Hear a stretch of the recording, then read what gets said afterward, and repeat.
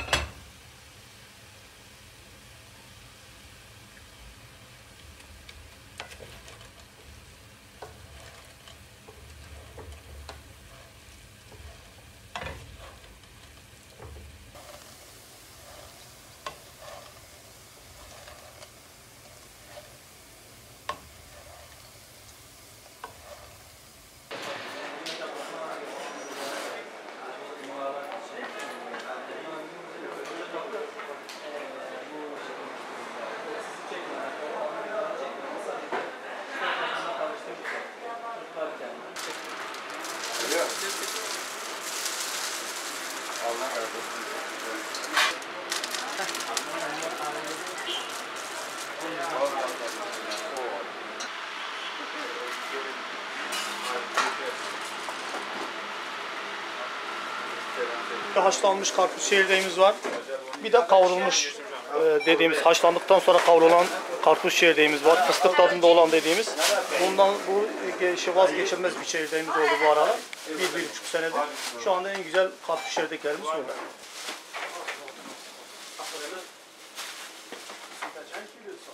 Biz bu aylarda 7. aydan sonra çıkan karpuzlarımız var. Bizim Batman yöresine has köylerimizde sağda solda toplanan karpuzlarımız var. Onlar yetiştikten sonra 9. 10. aydan sonra onları bizim patoz dediğimiz makinelerimiz var. Makinelerin içine koyup özellikle çekirdekleri çıkartılıyor şu şekilde. Çekirdekleri çıkartıldıktan sonra kurutmaya geçiliyor.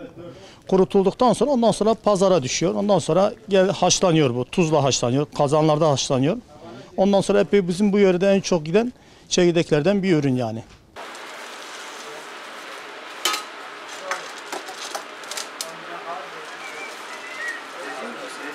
Lezzeti çok güzel. Yani genelde kışın tüketilir. Yani yazında gidiyor da o kadar. Kışın daha çok zamanları oluyor insanların tüketmek için.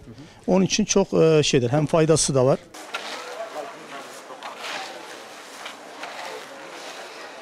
Evet, fıstık tadında bir tadı oluyor onda. Hem kurutulmuş var bir de haşlanmış var. Suyla haşlanan var. Haşlandıktan sonra ayrıca kavurma yapılıyor. O da güzel bir farklı bir tadı oluyor.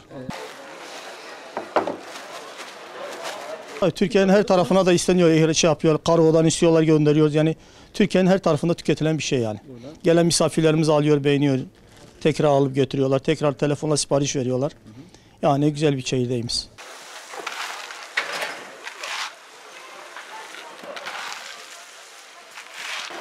İstersen yarım yapayım.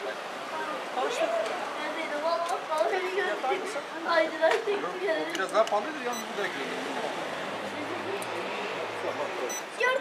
Orada var.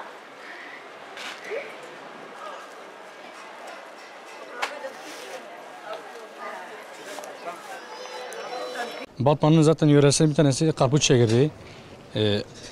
Evlerimizde, misafirlerde olmaz olmazlardan bir tanesi.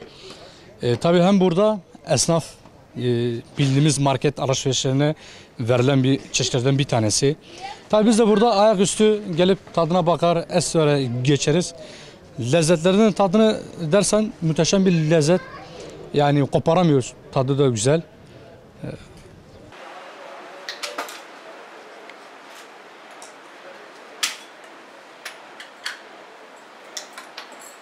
Evde, iş yerinde yani geliriz bir avuç, bir 10 liralık, 20 liralık gelip alırız, otururuz gelen misafirlere armağan ederiz.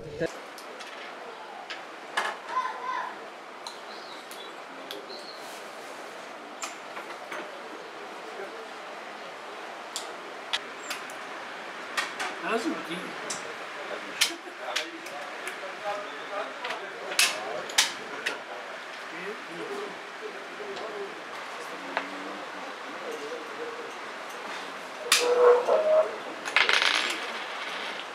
Ciğer. Bu kaymak. Teşekkür ederim. Ara sıra böyle çayhaneye takılıyoruz, çay içiyoruz arkadaşlarla. Bazen yöremizin de bu karpuz çekirdeğini getirip aramızda beraber eğlence olarak hem yiyoruz hem sohbet ediyoruz. Gerçekten yöremizin en güzel çekirdeklerinden bir tanesidir. Bazen geceleri de hikayeler anlatılarak sohbetler edilir eskiden. Şimdi öyle değil ama eskiden öyleydi. Şimdi de güzeldir, güzel yani misafirlerimiz geldiği zaman önlerine karpuz çekirdeğimizi bırakabiliyoruz, güzeldir. Bazen Anadolu'ya da gönderip batıya, İstanbul'a, İzmir'de akrabalar var.